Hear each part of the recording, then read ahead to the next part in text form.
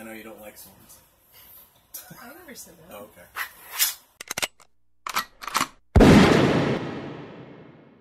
Hey everybody, this is Alan from OC Nerf with my wife Heather, and we are going to be doing an unboxing and review of the Rebelle Charm Series Fair Fortune Blaster.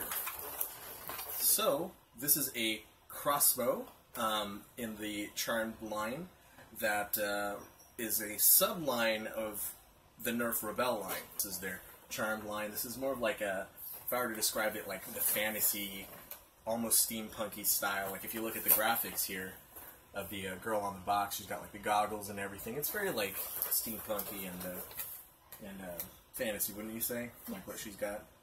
Cool. So this is a 6-dart revolving drum inside there, which will pop out. That goes to the blaster. The blaster is not actually technically bow powered; it's actually string powered. So it's got these elastic bands that go with it.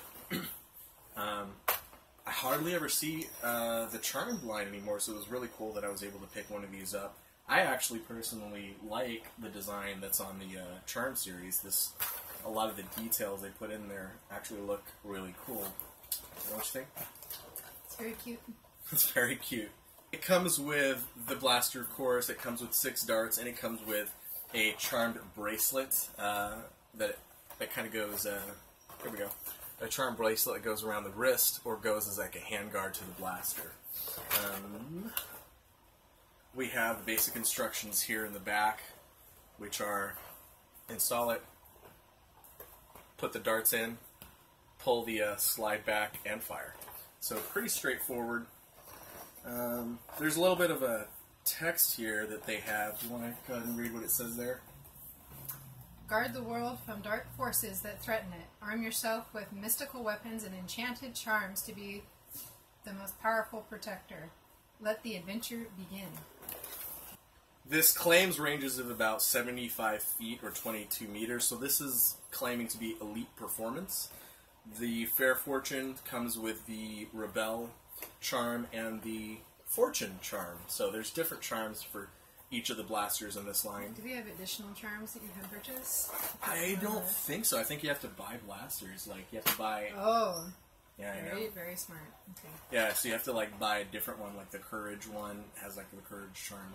So each of the kind of like blasters... Captain Planet for Princess. Yeah. Heart. Militant Princess. Militant Princess. Weaponry. Right. So... that's all that we got for the box. It's an open-faced box, but no harm, no foul for an open-faced box here. You can't prime the blaster in this condition. We're going to pop this open and see what we all get inside.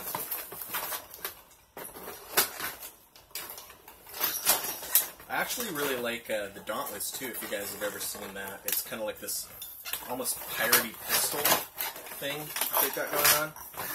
If I ever see that, I'd probably get that as well, because it just looks really cool. Is there another one back there? Do you ever change up your swords for your unboxing? No. You've got like at least 3, so... This is true. I've got at least 4. I'm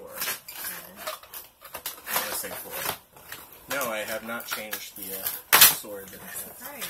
He's got cool swords. Oop, one more way down there. I probably will. You're right. I could probably grab a different sword sometime. Maybe down in there.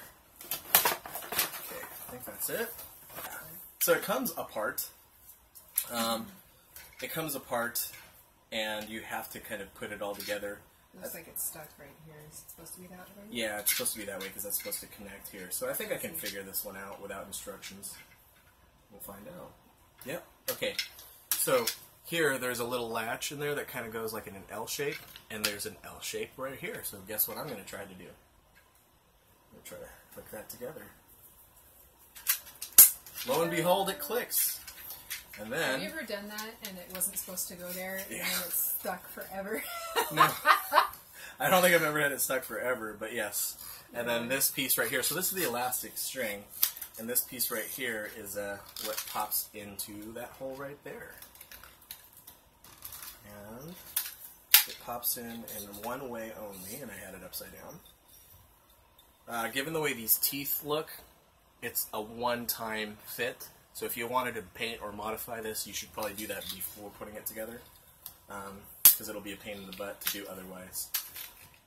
Yeah, so there it is. Why don't you go ahead and hold on to that while I grab the darts and the other stuff, and let me know what you think. It has a little hole in here for your finger. Yep. So you can be a pirate. Be a pirate. Princess pirate. That's what it looks like. There you go, Nerf. You need a pirate line. Well, it's got that kind of like 1700s, 18th century type like floral design on the side. All I need is a powdered wig and I feel ready. So, we've also got this metal charm. So it's not plastic. This is actually made of some kind of metal, light metal, but it is a metal. And we have, good. right? I'll show you. So we've got like the Rebelle one right there. If my camera will focus on it. Well, it's there. And this is the fortune charm, which is like a star is the fortune charm. And we've got like this little anchor piece here that goes into this loop piece here. Those would be the technical jewelry terms, I'm sure. And you kind of just... you're supposed to link it right here, so I don't know, maybe if you just kind of want to like... Yeah. So it won't fall off your wrist. I have no idea what the function is for that. it's for the mystical part. So this probably won't fit on my wrist. It's imbued with magical powers to improve your luck and accuracy. Exactly. So your fortune will increase. Do you want to try putting this on your wrist? Because it will not fit mine, I'm sure. It barely fits mine, and I have really tiny wrists. So what do you think about that? How does it feel? It's very cute. It's very cute. If you are a man, it probably will not fit you, unfortunately. It won't fit me. You'll probably have to give it to your niece. So. Right. Or your wife. I know. Like a birthday gift. Here, honey. Happy anniversary. Your hobby. I'm over it. I'm leaving. Alright, so loading it was pretty easy. You kind of just put it in one side or the other, or both, and then kind of just manually rotate it inside. Manual rotation is pretty simple when there are no darts. It's actually kind of awkward when there are darts in there, just because there's nothing to kind of hook into other than the dart. But that's, that's just, it is what it is. So outside of that, you can actually also hook it to the blaster, so we can do that. It's got like I forgot what this is called, like a T anchor piece right here, so you don't have to like... Oh, that thumb thing, yeah. And I have super short nails, so it's really annoying when it's a thumb thing. Is it easy to take off? Just pull it off like that. Nice. Cool. Let's try to put it on the blaster. Do you want to try this? I think one goes in here and the other one hooks there. Probably. Yes, so there's a little hook right here that you put the circle part in, and then probably... Yeah, I'd say so. There you go. And it fits very nicely. Hold it. How does it feel in your hands? Does it feel good? I feel like a pirate. You feel like a pirate? Is it good size? Actually, it is very comfortable to hold in my hand. It's a little heavy this way, but I think it's nice. It's comfortable. Nice. This little circle right here helps you anchor it here, so it doesn't feel as heavy as it would if that circle wasn't there. Okay. For physics and stuff. For physics. Yep. For my hands, the pinky kind of goes over the edge a little bit, but it still has a full solid grip to it. It's just a little weird spot for the pinky. The ring here fits pretty... If it was any smaller, it would be pretty tight. I think this is marketed towards, like, tweens. No, it's marketed towards 30-year-old males. So we're thinking of coming up with a new series called My Wife Cocks a Nerf Blaster. Because she'll pick up some stuff that I have and go, I don't know how to use it. But this was pretty intuitive, so if you're looking to get this for your daughter or for your niece or something, it's I basically tried to do intuitive. the same thing with things that don't move. And I'm very determined that they will move. Electronic blasters are hard, guys. Yeah, they are. Well, sometimes I can't tell if it's electronic or not. I don't move. So we're gonna go ahead and try to give this a quick fire down right next to the camera. Hopefully it won't hit the camera. Twang. and then you kind of... It seemed like a very smooth release. I didn't hear any springs or anything like that. There are no springs. It's just right. that. So that's kind of the interesting thing about blasters. So you've got like electronic blasters. Actually, like physically push the dart out with that. Yeah. There's this little latch right here, which I hope you guys can see on camera too. That little latch right there. And this pulls the string back and rotates on the prime. And once it's there, it's kind of hooked in that catch. When you pull this to release it, what it's going to do is it's going to shove this dart down through this barrel. It's actually very effective without the string, like I'm sorry, without the spring. Without the spring, yeah. It's just completely string powered, and that's really pretty surprised tight if you feel that. I was could play a song with that. You could. I was very surprised it didn't flop over. You know, right? The dart didn't flop down to the ground like we do sometimes. So to an extent, it actually does function kind of like a crossbow. It's just that crossbows usually use the arms, not the string, as the main focal point of energy. And it's really easy to modify stringers because you just kind of tighten this, and the tighter you make it, for example, if I did this, and I tightened it, all of a sudden, I'm getting much more power out of it. So, you want to try it a few times? You have to push it forward. Push it forward again? Oh wait, I wasn't supposed to tell you. You're supposed to figure it out now. And then you pull it back. I don't think you're supposed to pull it back. Yeah, you gotta pull the string back. Right. Just aim it to the left of the camera. Nice. My finger was in the way of this, so I don't know. It still hit what I wanted it to hit, so it was still accurate, but it was slightly irritating to have a string hit because I was holding it like this. Okay. So I normally hold it so I can align these two parts together. That's how I aim things. Gotcha. Make sure they're level, and I was so busy trying to aim that, as you can see, my finger was in the way. Yeah. Well, that's a good point. There's not really a place to, a really solid place to put your hand. There's no obvious hand guard. Yeah. That's the only thing that you can kind of like heat right there, but. Or one-handed, I guess. Because if you hold it here, then you're holding the darts. So I guess you got to kind of.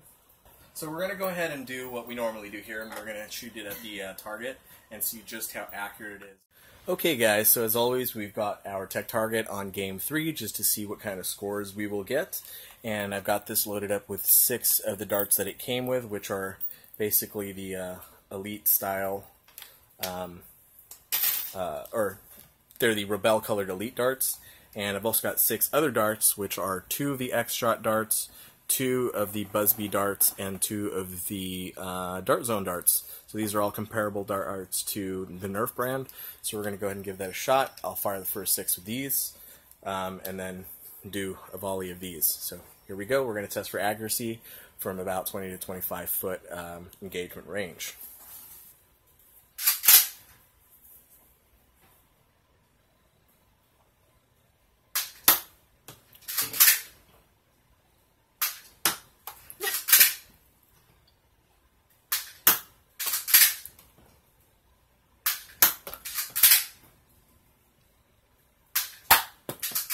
A good one. 1 hit 4 point. 2 missile left.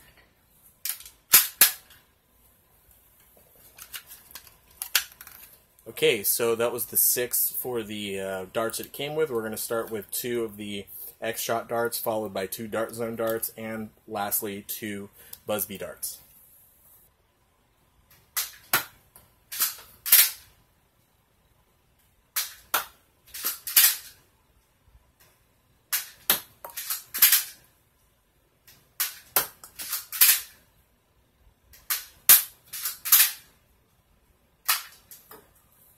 Bad dart.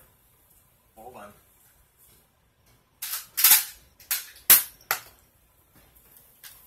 Okay, so that ends our accuracy test, so we'll go ahead and go back to the review. Okay, and we're back after the firing test, and a couple of things to note. This thing does come off quite a bit. Had it come off, and I eventually just took it off during the firing test, kind of just very easily slips out of the hooks that it's in. So it ends up being more like this most of the time, which is kind of annoying. So it might serve better as a bracelet, although this looks pretty nice to me. Cute bracelet, and it stays on as a bracelet. Yeah, it's just that this is way too open for this, way too easy for it to slip out. The other thing to note as well, I did have one issue with a dart misfiring, and I'm guessing it was just because the tip of the dart was a little bit more squished, the back end. So that's something to note. The dart quality might make a big difference on that. The other part is there is a dart sensor in here, so that if you were to prime it, you cannot fire it. Yeah, so that's those are the only other things that I wanted to note. Have anything to say about what good or bad about it? I think the only thing that I don't like about it is that it's heavy and it's not. Okay. So, any other blaster that you have, like this guy, Pistol size, you mean? like this, I mean, it's pretty balanced. Yeah. Yeah, so this, I would have trouble holding it like this. I'd have to kind of, Fine. and there's really no place to put my hand either. Right. Maybe in the front. Yeah. Other than that, I mean, the trim is really cute on it, and the design I think would appeal. Is more feminine appeal to it. I don't know. I like the design, feminine or not. I really like that design. You know what? If you kind of took off, like it does look very regal. Mm-hmm. It's kind of the feeling that I get. So yeah, it shoots very nice. It does actually. It's very smooth. It doesn't have that kind of kickback or weird like buzzing to it. It's just it's nice, clean, right, and quiet. Yeah, it's actually pretty quiet and pretty. Like when I first fired, it was like, Right. It's pretty quiet. For me, the accuracy was kind of wonky just because I couldn't quite gauge what was level with it because of this blocking my view. But the feel of it is actually pretty nice. I actually like this grip handle a lot. It's not too thick. The handle's nice. It could be a little bit longer, but again, I'm not the target market. And I really overall like the design aesthetics. I think that's what I really appreciate about this. I think that's the line. real appeal is the aesthetics. It Yeah. has the charm bracelet. It's got the really pretty kind of floral. I'm going to show you guys. This is what we're talking about here. So this is the blaster itself, and these are the accent points to it. And those are actually the things I really like about this line as a whole, the accent pieces. So it's war practicality. It's not holsterable really well, so you'd have to kind of sling it. Potential sling points here. But because of the bow arms, it's not really easy to holster this. So you'd have to kind of use this as a sling point for it to kind of just be dangling on the side. I guess you could use these as sling points as well. But it's not very convenient to holster this. It's not good enough to be a primary weapon. And it's 6 dart capacity where you only have access to 2 at a time, and you do have to rotate it, so reloading is going to take some time. So this is not a war practical piece. This could be more of like a cosplay piece, perhaps, if you repainted it to look more... Great. Yeah. Great cosplay piece. Right, if you Especially because repainted it. Look at the bots. Steampunk. Right. Yeah. So there's steampunk everything in cosplay. Exactly. Steampunk is So the this shit, would be so easy to use for cosplay. Cool. I'm going to steal his charm. Yes, you may. So that's the Fair Fortune Blaster. I will try to find a link to buy this blaster and put it in the description box below. If you have other questions about this line or about this blaster in particular, let me know in the comment section below. If you haven't subscribed, please subscribe.